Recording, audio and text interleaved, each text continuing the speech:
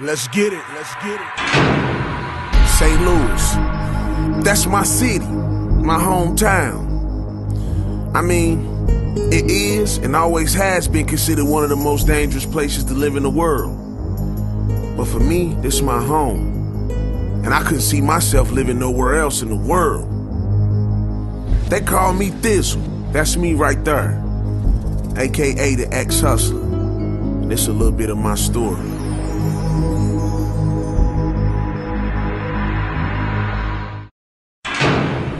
I grew up on the west side of St. Louis, 7th District, 26th Ward. Grew up down by the Alpha Gordon Complex, Hodemon at Thi'Sl, Hodemon at Bartman, Maple. I grew up on Maple mostly all of my life. My uncle owned a 6-family flat apartment building on Maple called the Montana. And that's where I spent most of my childhood at. I think we moved from on the Montana when I was like 13, something like that, 13, 14 years old. My daddy was pretty much gone my whole life. My daddy was never really around in my life. I saw my daddy 3 times my whole life before I was 21 years old. Third time I seen my daddy, I was 14 years old. I went to stay with him. They sent me up there to go to school. I got into so much trouble while I was up there. Ended up stealing my daddy's gun. I'm hanging out with all kind of dudes up there just like I was doing in St. Louis. And my daddy told me to go back to St. Louis and never come back. I wasn't welcome in his house no more. So my relationship with my daddy was always shot. Growing up, I ain't know what it was like to have a daddy. Like, the only daddy figures that I had were my mama boyfriends, and most of them wasn't on nothing. Or the ones that really looked out for me, they was hustlers, and they showed me how to get it in the street. So that's what I did. I grew up all my life hustling. Me and my cousins, it was 4 or 5 of us that hung together in the hood. 4 dudes and 2 girls. So 6 of us all together, but it was 4 dudes and 2 girls. Actually 5 dudes and 2 girls. My cousin Wern, my cousin Drew, my cousin Tank, my cousin Duda, and me. And right now, only people alive is me and Duda. Yeah, I know Thi'Sl because that's my big cousin, you know what I'm saying? Grew up together, did everything together, you know what I'm saying? Taught me a lot of good things, a lot of bad things too, but you know, we ain't gonna talk about that. That's my little cousin Duda right there. Like I said, out of 5 of us that hung together, me and him the last 2 that's even still alive. And like he said, I done taught him a lot of crazy stuff in this world, and I'm definitely not proud of that. As far as when it comes to the streets, like, dude, I can remember days like dude he always been big. He had some long, like, good hair, like Indian hair.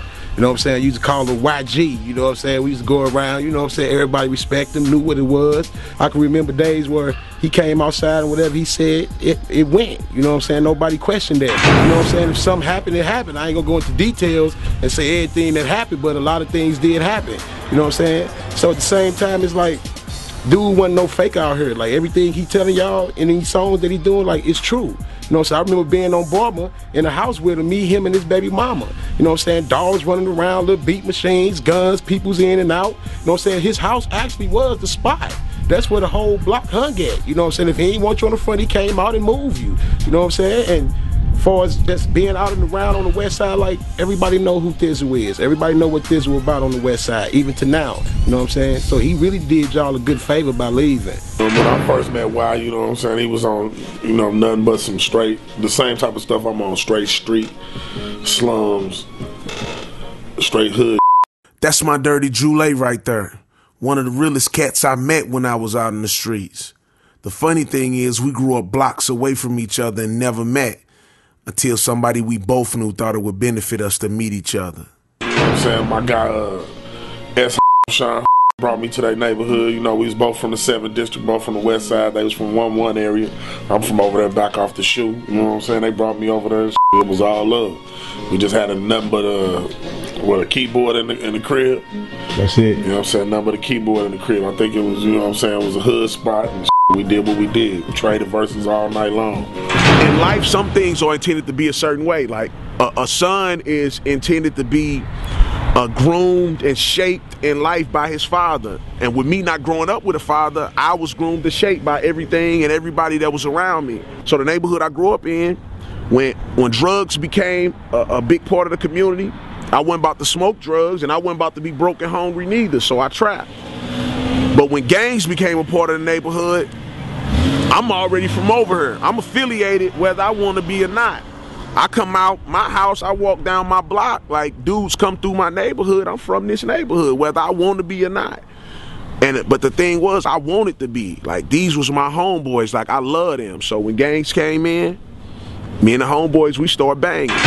It wasn't until 1999, after so much crazy stuff had happened with me, life was kind of at rock bottom. My cousin Tank had just got killed. Crazy thing was, Tank got killed by one of my partners, one of my homeboys that I grew up with all my life. Like, he killed my cousin Tank. He shot him dead in front of like a bunch of my other cousins, a bunch of my family members, people hanging out on the block, right down here where we at now. And when he killed Tank, it kind of rocked my whole life. It rocked my whole foundation.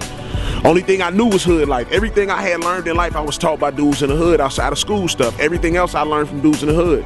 I learned about sex from people in the hood. I learned about making money from people in the hood. I learned about my family orientation. Everything was learned from dudes that I grew up around in the hood. So when a dude from my hood that I would have put my life on the line for, that I didn't roll with, that I would have died for, when he turned around to kill somebody that I love so much, Tank was my best friend in the world. When he killed him, it rocked my whole foundation. It rocked my whole life, because that stuff wasn't normal. Dudes don't kill they partners, you know what I'm saying? So it rocked me. And the first thing it did was made me turn to God. Like, I went to God, and when I went to God, I started asking God questions, and God started answering my questions. I used to go to a church called West End Mount Carmel, and we went down on the neighborhood just to say what's up, introduce ourselves to them and everything. And there was some young dudes on the corner just chilling. And at the time, my homeboy Flame was with us, and in a group called Do Season. And so they, we started spitting and rhyming or whatever. So Flame spit some bars, and they liked it. They was like, wow. They was like, dude spit like that from the church. So, like, that relationship led to Thi'Sl coming to the church. My pastor asked him to spit, so he came. He spit at the church, and that was like our first real like this dude is dope. One of the crazy things that happened after that, right after that, a week or so later, I was arrested for murder. It was actually something I didn't do, but my record at that point was so bad that everything pointed towards me doing it.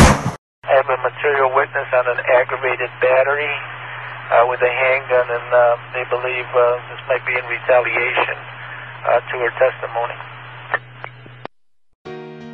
And I remember the epiphany that I believe from when I just knowing him and seeing it go down is when he almost had a murder case against him, and so he was down in Clayton, and they was about to straight like throw away the key on him, but he prayed. I remember him saying he prayed to God. He was like, God, if you real, if you trying to get at me, man, please save me from this. That was the epiphany, I believe, when he was like God straight with me.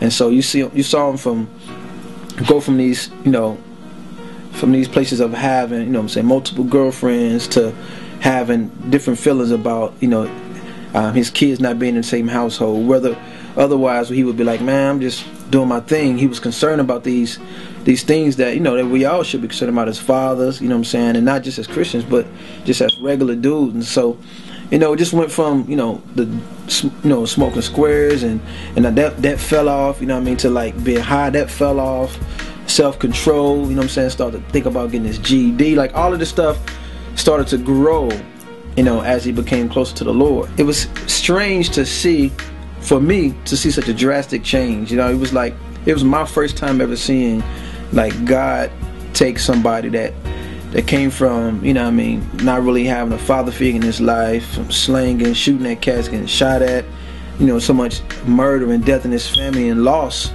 Anything that you think that happened in the hood, he experienced it. To see him come from that to trusting God was miraculous. I can honestly say that he was the first person I saw that was a product of the ghetto straight be delivered by the power of the Lord, and no BS of saying this an angel came down or none of that stuff. It was just him believing who Jesus was, and his life just changed drastically. And so I'm a living witness, man. I've never seen it yet done, I know God is doing it everywhere, but I seen God do a miracle in his life with somebody that wasn't from the same lifestyle I was, and I was rocked by it. know what I'm saying? I done seen him go from where his music now, he more spiritual, but it's still that Uncle Y, it's still raw. It's the rawest spiritual music I ever heard, uplifting. It's some real stuff. You know what I'm saying? I was a young I was doing my right thing, I was doing my wrong thing. My dude was a role model maybe for the wrong thing then, but even now, I see him be like, you can progress with whatever you want to do in life, and whatever angle you want to take, you can do it. And bro, and Unc showed me that. You know what I'm saying? That's one thing that I envision. Like, we come from there, the bottom of the bottom. We come from the West, and doing whatever this was, and you can switch up and do what's more positive, what's go uplift some people. You know what I'm saying? And it still be hood with it. And you still being real. And it's still real. You still ain't changed up, because one of the realest I know. The beauty of the whole story is by the grace of God, I got out. God got me out the situation, and right now I'm standing here today. So my whole life was rocked by that situation, but all of my life I grew up thinking one thing: get money, get girls, and live. But I learned that wasn't living, and a lot of that I learned the hard way.